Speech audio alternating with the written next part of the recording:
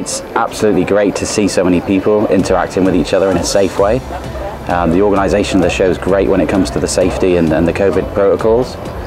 It's nice to see people communicating with each other, meeting new people again. It's been so restrictive the last year, 18 months. We've been able to work, but not in the same way. It's not been as personal and as friendly as it was before.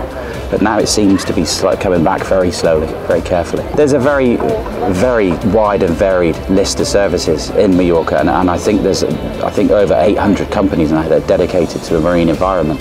So from whether you have a tender or whether you've got a 200-metre super yacht, there's somebody that can provide you with the quality of service you need at the price that you require. There's enough businesses here to serve everybody. Our company is focused on the interiors and the exteriors, anything made from textile. Anything that's soft furnishing, basically, on the interior and exterior of a boat is what we deal with, as well as offering now a full interior project management service. From Monday, I hope that we'll have lots of new inquiries, lots of new people to meet, go and see the boats, look at new projects. I hope we would have made a lot of collaborations with companies that are also here to work together to support each other.